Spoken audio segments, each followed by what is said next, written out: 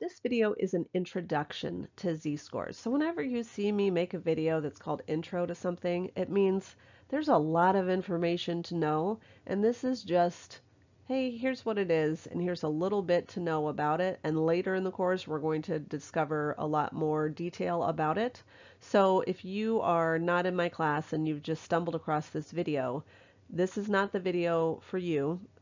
I'm not going to go through how to find all of the different probabilities to the left and to the right. All I'm doing is finding a z-score and talking about what it is. So what is a z-score? A z-score, which you'll sometimes see referred to as a standard score, tells us how far a value is from the mean by computing how many standard deviations it is from the mean. So this is key. How many standard deviations it is away from the mean. That's what a z-score tells us. It tells us the number of standard deviations to the left or right of the mean. So the z-score for a population and for a sample is essentially going to be determined in the same way. We've talked about this notation a little bit in previous lessons. Remember that when we're dealing with a population, all of the parameters, because population goes with parameter, are always going to be Greek letters. And that's why we have mu here and we have sigma here for the population parameters. So this is the population mean, and this is the population standard deviation. The z is just going to represent our standard score or z-score, and the x is the observed value or the value that we're testing. Now for a sample value instead of a population, we're just going to use lowercase letters for those same statistics. Remember, population parameter, sample statistic. So x bar is the sample mean, and s is the sample standard deviation. But it's really the same thing. So you're going to hear me say observed minus expected over the standard deviation a lot. You're probably going to get really sick of it, so sorry about it. But that's because it works all the time. What's the observed value? What's the expected value? And this is what's expected. We expect the mean, whether it is a sample mean or a population mean. And then the standard deviation, which could be the population or the sample. So let's take a look at how to calculate a z-score. Remember, to calculate a z-score, we're taking the observed minus expected over the standard deviation, which might be expected could be mu, or it could be x bar, and standard deviation, oops, that looks like a minus sign, so let's not do that. Standard deviation could either be that sigma value or s, depending on if it is a population or a sample. Really, it doesn't matter if it's a population or a sample because it's going to be calculated the same way. The mean score on the math section of the SAT is 500. That's this value. Mean is expected, 500. Standard deviation is 150 points. Obviously, that's this value. What is the standard score? That's what's z. For a student who scored 630. 630 is my observed value, the value that I'm testing.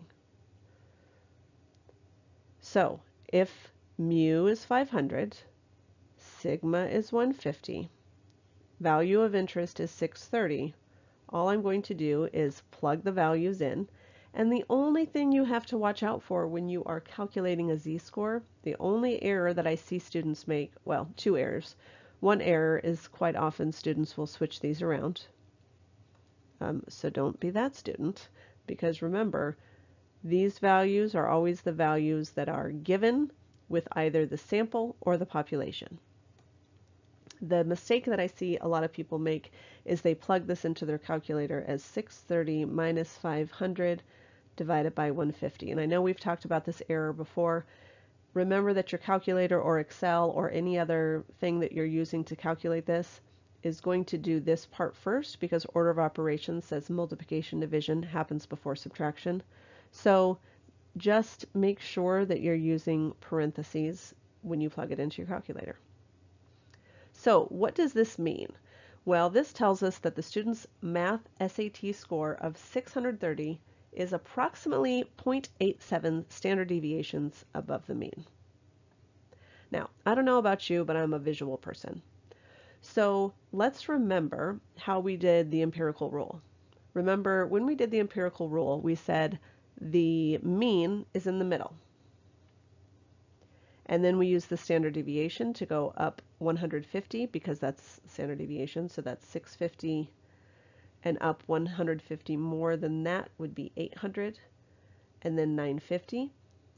And then to the left, I'm going to subtract 150, so that's 350, 250. Now, this is what we expect. We expect 500. This student scored 630. That's somewhere over here, 630. Now, why am I showing you a picture? Because you're going to see this picture over and over and over, and I want you to understand what it means. We just found a z-score. Let me tell you what a z-score does.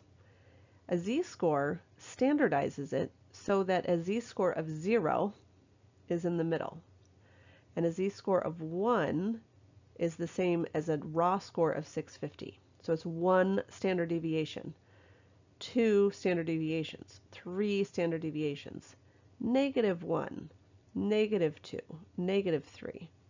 So what we just found, which was 0.87, if you'll notice, happened in here, which is between 0 and 1, and so essentially it's saying it's 0.87 standard deviations above the mean. Let's now use Excel to verify our result, and you can do this one of two different ways.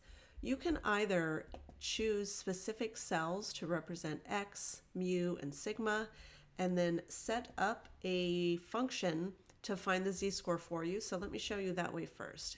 Here we had an x value of 630, a mu value of 500, and a sigma value of 150. And if I wanted to just use Excel as a calculator, I would set up equals and then basically just type the formula.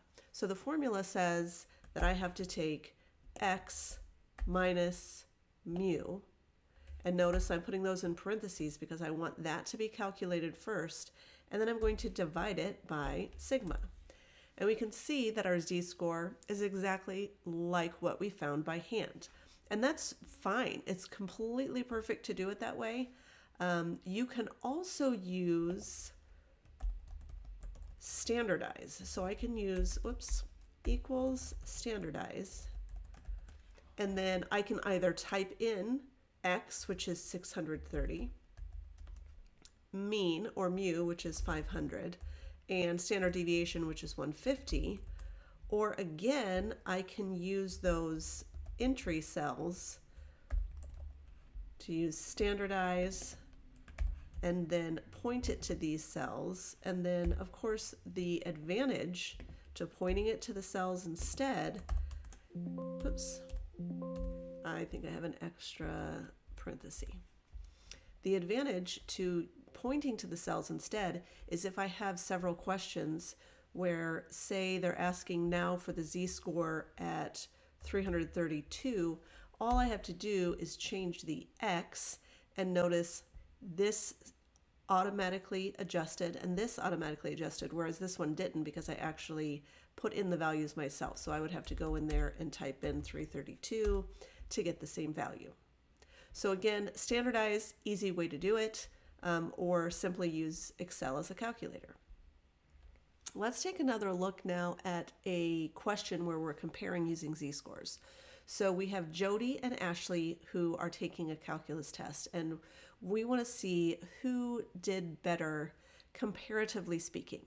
meaning obviously Jody got an 87 and Ashley got an 82, but we all know we have those teachers who grade a little bit tougher, and so we want to know in relation to the rest of their own classes, which one did better. So let's take a look. We have Jody and we have Ashley. And I'm going to use the standardized function. So standardized. And then in this case, Jody scored an 87, but her class had a mean of 80 with a standard deviation of 5. So her score is 1.4. Now, just so that we understand exactly what it is that a z-score is telling us, it's telling us at the normal model where 0 is the mean, Jody scored 1.4 standard deviations better than the mean. So she did well. She did better than average, 1.4 standard deviations above the mean. Let's take a look now at Ashley and see how she did. So Ashley has a different mean, so we're still going to use standardize, and now I'm going to use my X of 82 because that was her score, but her mean, notice, is 73, whereas the other class had a mean of 80, and her standard deviation is 6, and so she actually is 1.5 above the mean. So again, because they had different means and they had different standard deviations, even though Jody scored an 87, which was better than the 82 that Ashley scored, Ashley did better comparatively speaking.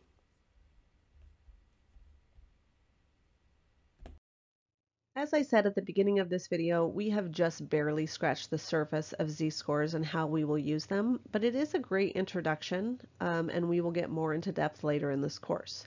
Up next, however, we're going to take a little detour into probability. So the next several chapters, they will get increasingly harder, but the very next video is an intro video, again, intro to probability. So it's just going to be the basics of probability.